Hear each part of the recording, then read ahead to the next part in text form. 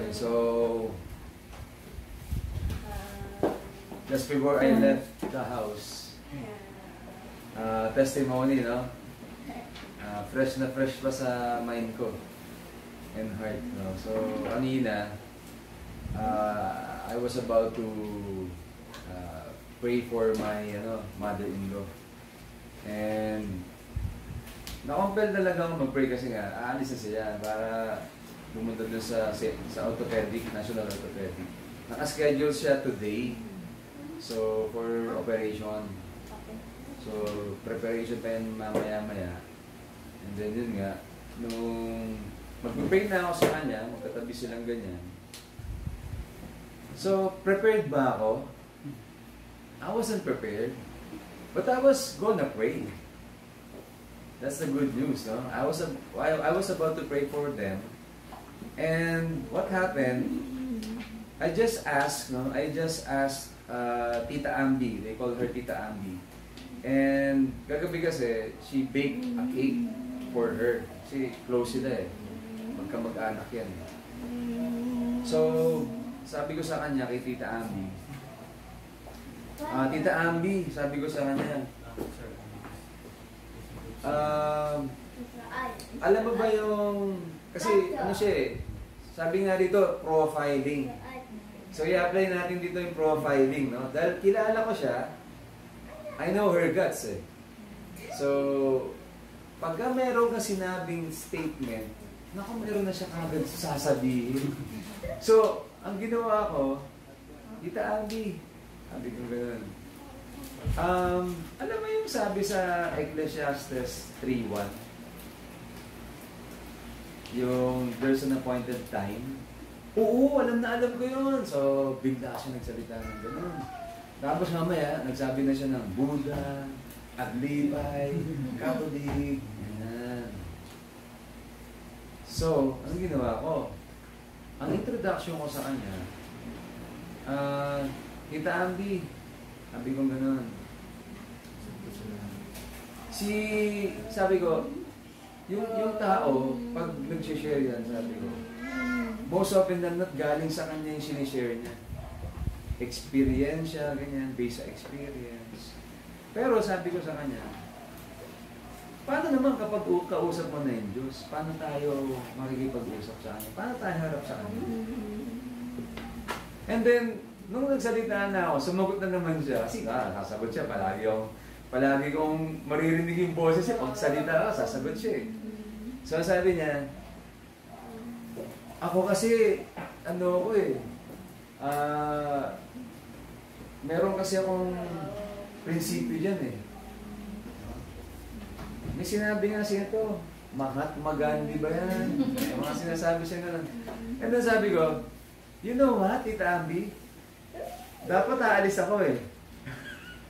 Mamaya na ako aalis. Pupunin lang ako ha. Kinuha ko yung Bible. Kasi you have to show them the Bible verses. So kumuha ako ng, ito nakakatawa, si Mami Presi, di ba? Pumunta na siya dito. Tinanong niya ako, Alex, bigyan mo rin akong Bible. So binigyan ko siya ng isa. Yung Bible natin, Tagalog English. Binigyan ko rin siya ng isa. Tapos kinuha ko na yung Bible ko. Kuha ko ng ballpen. Ginuhitan ko na ngayon yung pag-uusapan namin. Hindi niya alam, ginuguhitan ko na. So, ano introduction ko? Diretso na ako. Wala na paligoy-ligoy. Tita Ambi. Di ba? Mamamatay tayong lahat. Kagad. Sabi ko, alam mo ba kung saan ka pupunta pag namatay ka? Ano sagot niya? Di ko alam. Na-compel na ako mag-start saan? Romans 3. Diba? Romans Road to Salvation. So, normally kasi, kaya ako nag-start sa Romans 3, 10, 11. Unang reason bakit ako nag-start, kasi matalino to eh. Nagmamarunong to eh. Ganun talaga. So sabi ko, basahin natin yan. Ano sabi doon? Basahin natin. For no one is righteous. No one, no, not one. Sa Tagalog, wala, ni isa. Pero mas Mas heavy ako sa Tagalog pag nag-share ako eh. Anong sabi diyan, Tita Andy? Walang matweet. Matweet ka ba? Hindi. Okay, wala namang matweet, di ba? Yung isa? Opo. Ano sunod? 11. Pakibasa. Walang nakakaintindi, nakakaunawa sa Diyos. At walang naghahanap sa Kanya. Tanong ko sa Kanya. I-explain ko lang ng konti, Tita Ambi, bakit walang naghahanap ha? Ano ba yung word na hanap? Hindi ba intentional yan? Pwede ko bang sabihin na kasi nag-pray ako araw-araw eh. Oh, hinanap mo ba yung Diyos o nag-pray ka? Hindi naman eh. Kasi automatic siya na ginagawa mo eh. Ang intentional, nyari anak mo, asawa mo, boss mo, hinanap mo kasi kailangan mo siya makausap. Intentional yun kasi hahanapin mo siya. Ang sabi niya, ang sasagot ni Tita Ambi, ba't ko ba hanapin? Eh, alam ko naman nandito siya. Alam mo ginawa ko? Binalikan namin yung verse. Ano sabi niyan, Tita Ambi? Walang matweet. Walang naghahanap. So what you're saying, ikaw hindi mo siya kailangang hanapin. Eh, nakalagay nga sa Bible, walang naghahanap. The Bible cannot contradict itself. You're saying, hindi ko kailangan hanapin ng Diyos kasi nandito siya. Eh, hindi pwede contradict yan. Bakit? Eh, wala nga akong naghahanap. At wala rin matweet. Tumahimik siya. Sunod tayo. Romans 3:23 na. Siyempre, magkakasunod na yan. Sabi ko, for all have sinned. Di ba? And fall short of the glory of God. Wala na siya masabi doon. Ano po yung kaluwalhatian ng Diyos? Wala pong makakaabot yan. Standards po yan. Di ba? Standards. Tita Ambi, kayo, may standards kayo. Si Mami, may standards. Ako, may standard. Ano yung mga standards? Di ba? Kakabake nyo lang ng cake. Anong ginawa nyo sa cake? Di ba? Nung kinain namin, ang sarap-sarap. So, ibig sabihin, may ginagamit kang standard. Kasi pag wala ka nun, hindi mo mabibake na maayos yan. Okay. Ang pinag-uusapan ngayon natin, Tita Ambi, standards ng tao. Ito, standards ng Diyos. So, yung standard ng Diyos nasaan? Sa Kanya. Sinong kakausapin niya? Ikaw. Ikaw ang harap sa Kanya. Okay, sa tao. O, Mami, si Tita Ambi ba mabait? Oo. O, Tita Ambi, si Mami ba mabait? Sa standard mo. Sa standard na. Dinala ko lang ngayon sila sa James 2:10. Ang sabi si James 2:10? Matisod ka sa isa, lahat ay ano? Diba? Kumbaga, law breaker ka. Isang law lang doon, ma-break mo, law breaker ang tawag sa'yo. So, nung binabasa niya yun, o sige, Tita Ambi, ulitin natin ha. Law breaker ka. Yan, sa Diyos po yan ha. Law breaker ka sa Diyos, hindi po sa tao itong pinag-uusapan natin. Kasi baka mamaya, mabait ka sa tao, yan na may isipin mo eh. So lahat, dinadala ko sila sa Diyos. Ang usapan, ikaw at ang Diyos. I think, clear yung statement na yun sa kanya. Nung sinabi mo na, oh man, susunod na tayo, Romans 6:23 na ha. Kasi sabi niya, lahat ng makasalanan, di ba? Lahat ng makasalanan, ano mangyayari? 6:23 ha? Ay ano? Mamamatay. O ang parusa sa kanila, kamatayan. Pero anong parusa yan? Kamatayan. Saan makikita yan? Sabi ko. Sabi mo kanina, minabanggit ka. Ang mag-judge sa atin, yung creator natin, sabi niya. Tama! Sabi ko ano, punta tayo dun sa Hebrews 9:27. At gaya, hindi ko kabisado eh. Oo, nasa yung natin bro, yung publish. Hindi ko dala eh. Meron ka na. Yung kay Stephen, Sama rin na lang. pero si Stephen. Sige. Takda sa taong mamatay ng Diyos. 9:27. Sorry. Kasunod. Ayun. At gaya ng ito ay tinakda sa mga tao na minsang mamatay, ngunit pagkatapos ito ay paghukom. Sabi ko, Tita Ambi, mamamatay tayong lahat, di ba? First death. 70. Tapos, pagkatapos po niya, paghukom na. Punta mo tayo sa Revelations 21:8 kagad. Kami ito. Datapwat, ang mga matatakotin, di na nananampalataya, yan. At ang mga kasuklam-suklam, mga mamamatay tao, papakiapid, mga kukulam, mga sumasamba sa mga Diyos-Diyosan at lahat ng mga sinungaling, sabi ko, lahat ng mga sinungaling, ha? Nagsinungaling ka na ba sa buhay mo, sa Diyos? Tapos, mapupunta sa lawa na nagdidiyab na apoy at asupre na siyang ikalawang kamatayan. Nung mabasa niya yung ikalawang kamatayan, nagulat siya. Kita na yung ikalawang kamatayan. Ulitin natin. Saan mapupunta? So sabi dito, datapwat, meaning isang kasalanan dun, ang sinabi dun sa James 2:10, ito yun na-identify ka ng Diyos dahil siya maghuhukom sa'yo. Saan ka pupunta? Impyerno.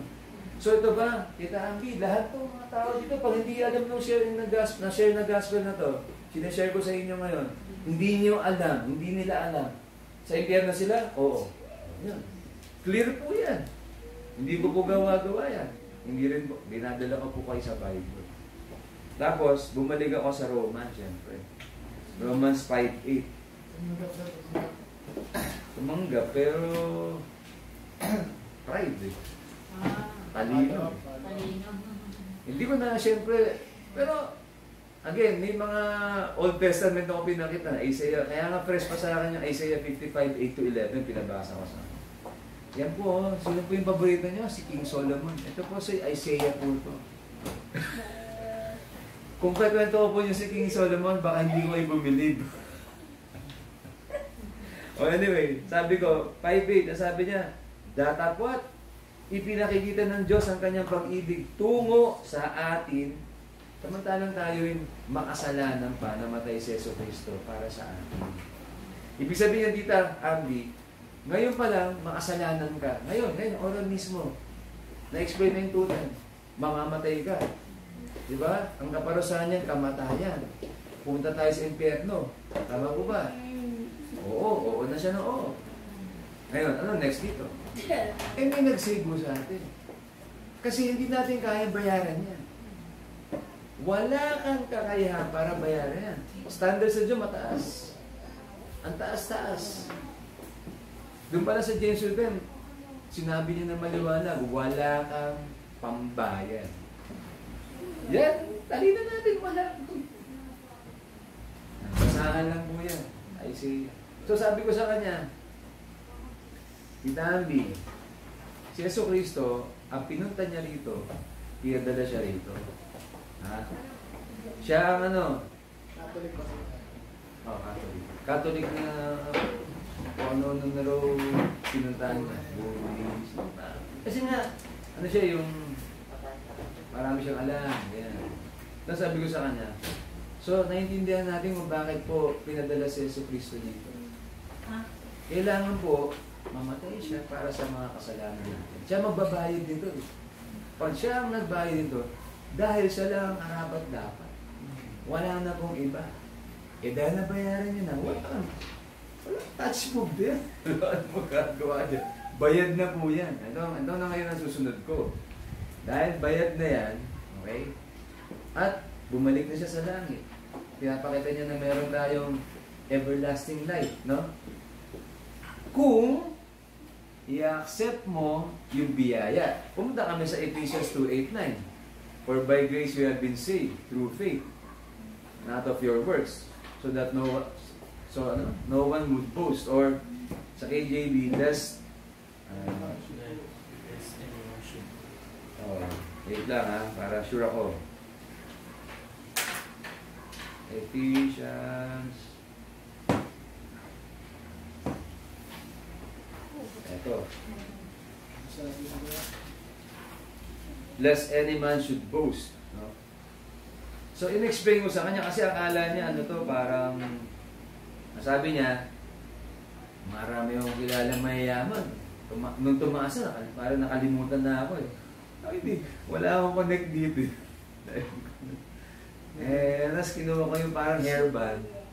Oh, itaambi yung hairband mo. Nangyari, galing sa akin ha. Nirigalo ko sa iyo yan. Ano sabihin niyo? Nirigalo ko sa inyo. Sabi niya, thank you. Ayan. Ibig sabihin, tinanggap nyo.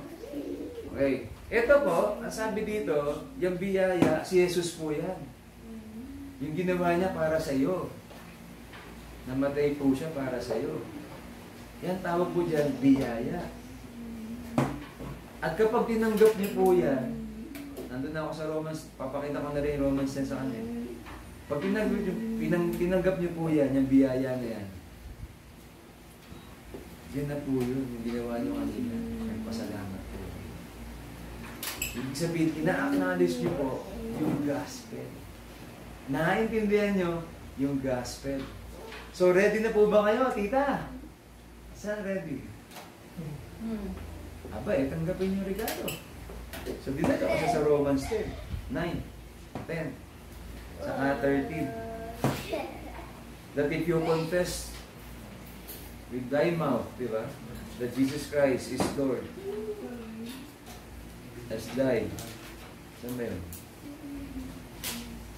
So, Tagalog kami kasi nung ipapahayag mo sa iyong bibig ang Panginoong Yesus at mananampalataya sa iyong puso na binuhay siya ng Diyos mula sa mga patay, ikaw ay maliligtas sapagkat sa puso ay sumasampalataya ang tao, sa ikatutuwid at sa bibig ang pagpapahayag ay ginagawa sa ikaliligtas. Sapagkat ang sino mang tatawag sa pangalan ng Panginoon ay maliligtas. So, dinala ko sila ngayon sa Luke 23 at 39 to 43. Dinala ko sila doon. Yung dalawang magnanakaw po, nakasama ni Jesus, para ipakita sa kanya na ganun kadali ang pagtanggap. Nung na-realize niya na ganun nga kadali, not of her works, not of her intelligence, medyo tumahimik na. Sabi ko nga, maliwanag po ba? Kanina, tinanong ko kayo. Hindi nyo alam. Ngayon po ba alam? So, ready na po ba kayo kamanggap? Yung sagot niya, medyo. Pero maliwanag yung gospel. The whole point, dinala ko siya sa Isaiah 55:11. Tapos, nung binasa namin, yan po, lahat ng lalabas sa bibig ng Diyos ay hindi babalik sa kanya ng walang produce o walang fruit, walang bunga. Ibig sabihin, pag saan papadala ng Panginoon yan, ngayari, ito po, natanggap niyo na yung mensahe ngayon, yung good news of salvation. Nasa inyo na po yan. Hindi na mo mawawala sa inyo. Ngayon, tawag niya yan, decision niyo na po yan. Kung gusto niyong gawin sa salvation. Pero nandyan yung regalo ng Diyos. Ayan po. Nandyan lang po. Ayan po, tatanggapin niyo po. Pero pinag-pray ko siya. Sumunod naman siya. Pero wala akong naramdaman. Feelings, diba? Hindi ko rin alam. So, importante, pinag-pray ko naman din yung ganun ko. So, basically, ang point ko dun sa pag-share ng gospel, kanina, yung tinatrain sa atin ni Pastor Ace, it's more of a guideline. It's a guidance for you to have that, hindi automatic, preparedness. Kasi, hindi tayo palagi hindi ako prepared. Hindi pwede yun.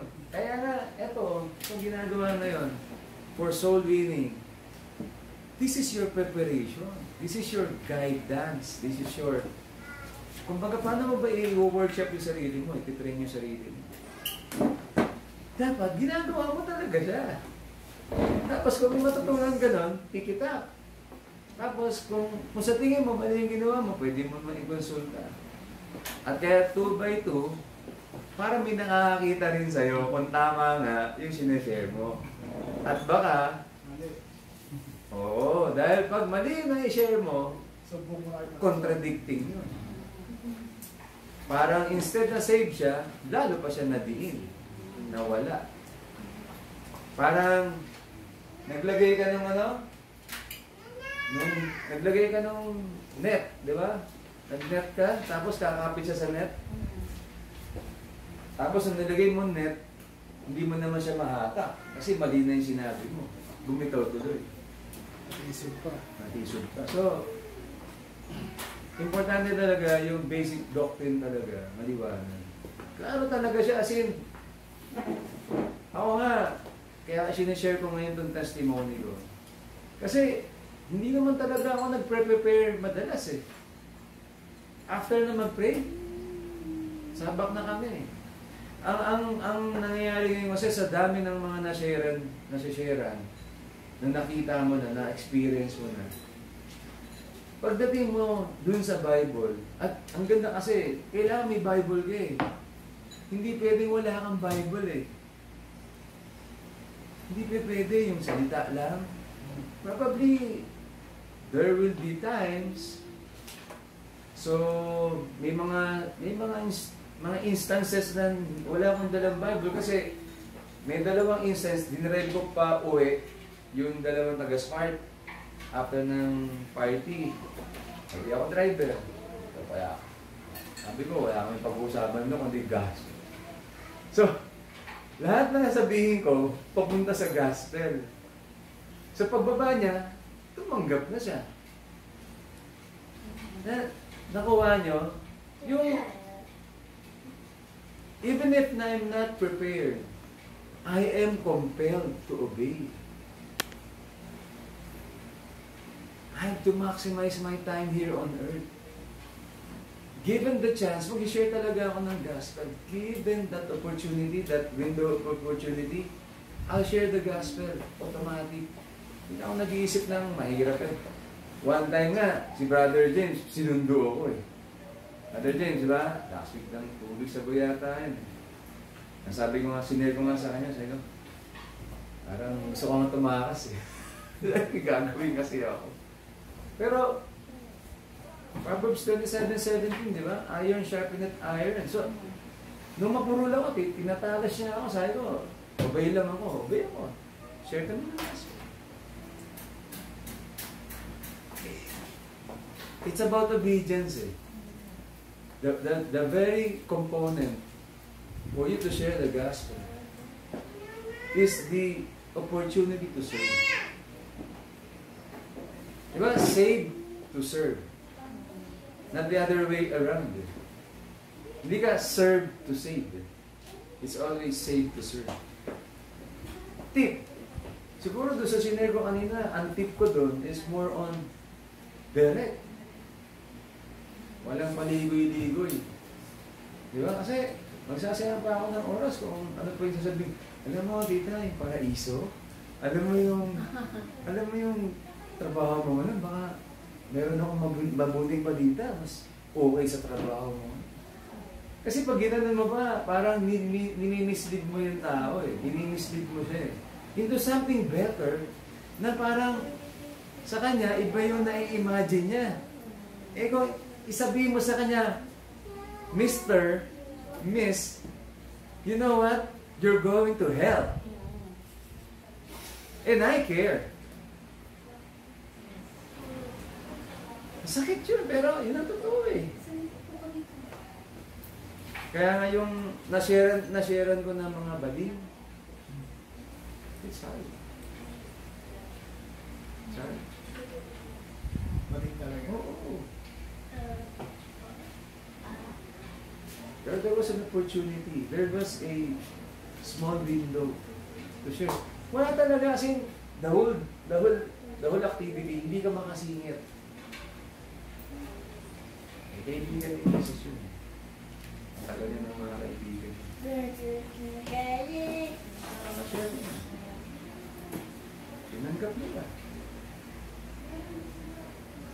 Maliwanag. Maliwanag. Okay. No mix. Babasahin niya.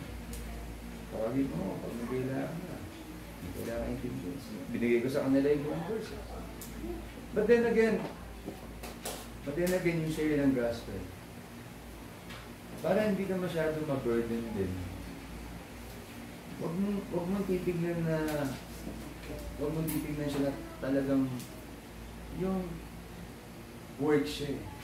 Sa akin, ako kaya ako sinasabi ganyan, worship, parang sa akin, it's an opportunity to worship and serve. So, yung tip ko nga is, you have to let the Holy Spirit work eh. Isa pa, pag nagbabasa na yung tao ng Bible, yung tao, ako nagugulat ako eh, kasi napapako na yung mata niya dun sa salita ng Diyos eh, mabigat eh. Ayan ang testimony ko, mabigat. Bata, matanda, pag nagsalita ng Diyos sa kanya, kumikilos na eh. Yung conviction, talagang, ito, yung minds niya, may na-encounter na ako, babae, sobrang righteous. Talagang, hindi, kabisado ko. Talaga, okay. Sure pa rin kita, sinero mo pa rin. Pero talaga ano siya, mataas pa rin ang tingin sa sarili niya. Hindi ko na problema yun. Alam mo ba, simple na. Pag sinabi ko, alam, yun, medyo tatahili siya. Pero, pag nagkikin pa rin yung self-righteousness, number one, hindi mo siya makakonvince talaga. Pero, the way you deliver the gospel, it should be clear. So kahit anong age nyo ngayon, ako, talaga yun, si Andre, si Cheska, pinupush ko talaga siya. Ayun ang pinagpapasalamat ko sa Panginoon na nalaman ko yung totoong gospel. Nalaman ko. Kaya kung hindi ko nalaman to, wala akong kakayahan ngayon tumayo dito, mag-share ng testimony ko. Dahil ako mismo magbaback out ako. So, ako nagpapasalamat ako talaga na during that time, remember, di ba? Kaya ako, niyayaya ako nila Brother James, nila Brother Ace. Tapos ako parang purong sulong. Pero nung sumalang na, nakita mo yung katotohanan. Maraming unsaved. That's the truth. And that's the truth. Diba? Sabi sa John 8, John 8:32. And the truth will set you free. You will know the truth and the truth will set you free. Tama. Saka yung thy truth is 17:17. So sa akin, yung masishare ko talaga ngayon dito, yung kanina medyo, fresh pa eh. Diba? Pero yung mga previous encounters ko talaga sa sharing, dependent ka sa Holy Spirit eh. There are times talaga kung ikaw masusunod, burn out ka sa work, tambak ka ng problema sa isip, pero hindi mo pwedeng yun ang manaig eh. Obedience talaga. Key is obedience. So kids, brethren, kapwa akong totoong Kristiyano, okay, huwag mong hayaan yung sarili mo ang manaig. Dapat manali ka dun sa banal na Espiritu. Yun ang number one talaga. Kaya nga magpipray ka bago ang mag-share. Yun ang pinaka sa akin that worked for me. Hindi ko masabi kung saan pa ako dadalhin ito, pero it's a life, it's a life standard ba yun? Way of life. It's a way of life. Yeah. For me, sharing the gospel is a way of life. Pumunta ako dito kasi soul winning to. Amen.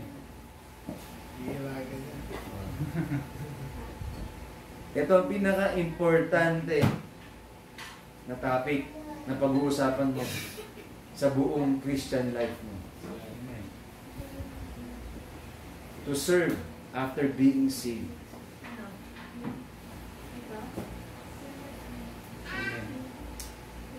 Let's pray. Quickly lang. Maraming salamat, Panginoon. Maraming salamat po sa pagbibigay niyo sa akin ng kakayahan mag-share, Panginoon. And truly, Panginoon, na napakagalak ko sa pagkakataon ito na ma-invite ako, Panginoon, mag-speak, magbigay ng testimony kung paano yung binabago, na-transform ang aking sarili, Panginoon. And tinataas ko, Panginoon, ang gaya ng Baptist Church, Brother Ace, Brother James, kanilang mga pamilya, Panginoon. Pagpatuloy mo yung palaguin, patibayin, ang palaguin, Panginoon. Lahat po na rin tinataas ko sa inyo sa pamagitan po ni Jesus. Amen. Amen.